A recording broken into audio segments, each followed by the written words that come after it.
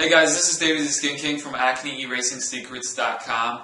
In this video today I'm going to talk about Candida and acne.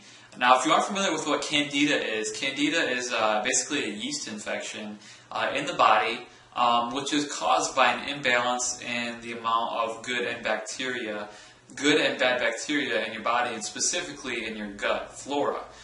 So basically your body has bacteria in it.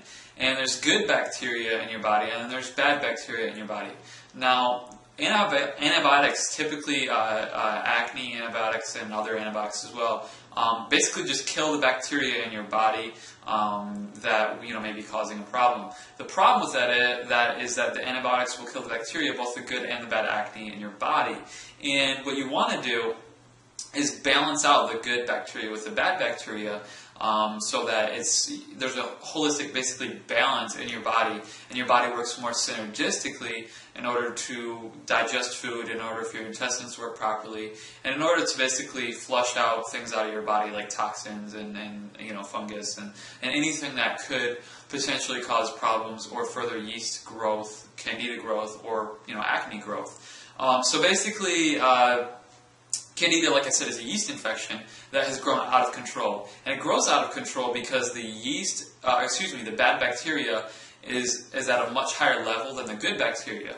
Now, the good bacteria, you want to get good bacteria in your body and in your diet, because when you bring that good bacteria up, it balances that bacteria out in your body, and it helps your intestines work properly and flush things out. So basically, yeast infection, or Candida, which is a yeast infection, when you bake bread or cookies or, brownies or, well, not brownies really, but sort of, I don't know, muffins, anything that rises, yeast is the ingredient that makes that rise. So basically, when you have a yeast infection in your body, or Candida, that yeast infection will grow out of control, and what happens in the intestines is that yeast infection is growing and it's spreading, and it's basically clogging up and making the intestines less efficient and less effective in both detoxing, cleansing, and flushing out, and basically the overall digestive system. So that yeast infection, when it's growing out of control, hampers the synergistic effects or ability to process and digest food in the digestive and intestinal tracts. And if your yeast infection grows out of control even more, it can spread anywhere in your body, and it can just keep spreading. Now, this is something that a lot of people have that they aren't really familiar with, because the yeast is just growing out of control, and they're feeding the yeast with things that cause it to grow even further. Now, things that feed the yeast infection, or the Candida, same thing, is sugar, which is huge. Sugar feeds yeast, and then yeast itself.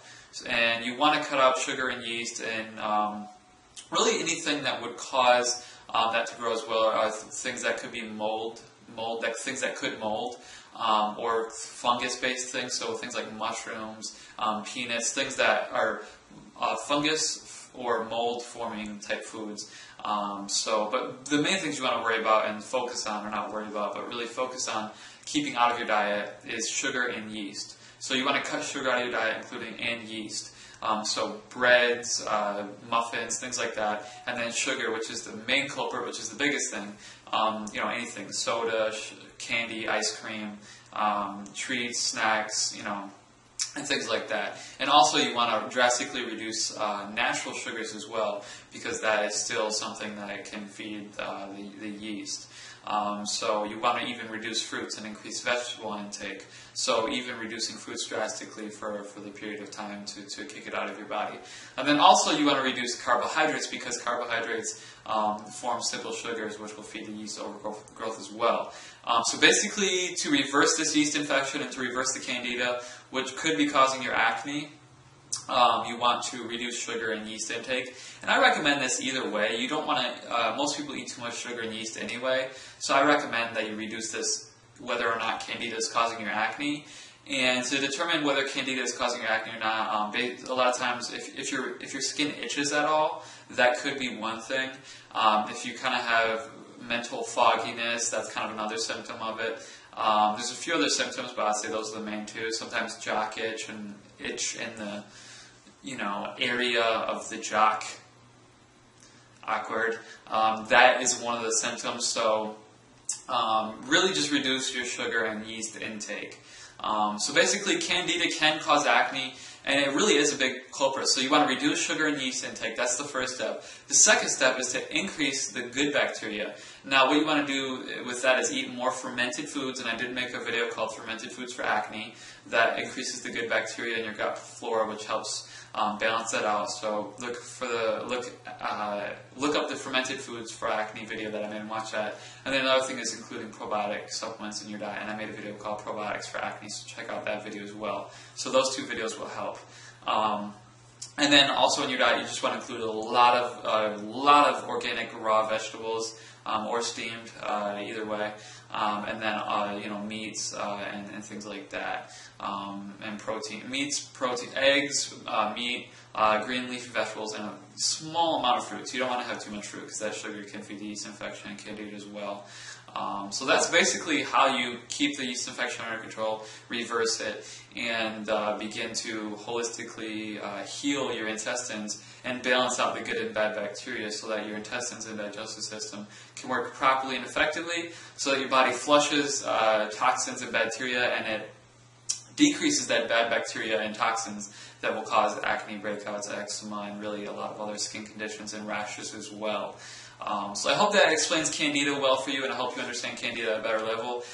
Basically, just reduce sugar and yeast intake, and include probiotics in your diet and fermented foods in your diet. And the fermented foods you want to include are basically cultured foods, cultured vegetables, and you can make those homemade at home. So look that up if you want to learn more about that. So that's it for this video, guys. If a Candida yeast infection is causing your acne, look at what I said and using that in your diet and life. And either way, it's healthy for you. So even if it's not Candida, it's good to implement those things, reducing sugar and yeast and increasing probiotics and fermented foods and a lot of dark green leafy vegetables. So that's it, guys. This is Dave, the Skin King from AcneErasingSecrets.com. We're clearing the acne of the world 1% at a time, starting with you. Hit the yellow subscribe button above to subscribe to my channel for future videos. Hit the thumbs up like button below if you learned something in this video, or if you are awesome and you just feel like being positive and an optimistic person who smiles every day at least once. Oh yeah. Hit the like button below, and then hit the share button to share it on Facebook and Twitter. And leave your comments, questions, thoughts, and feedback in the comment section below. I'll see you in my next video, and I'll see you on my website at AcneErasingSecrets.com below. Take care and have an awesome rest of the day. Bye.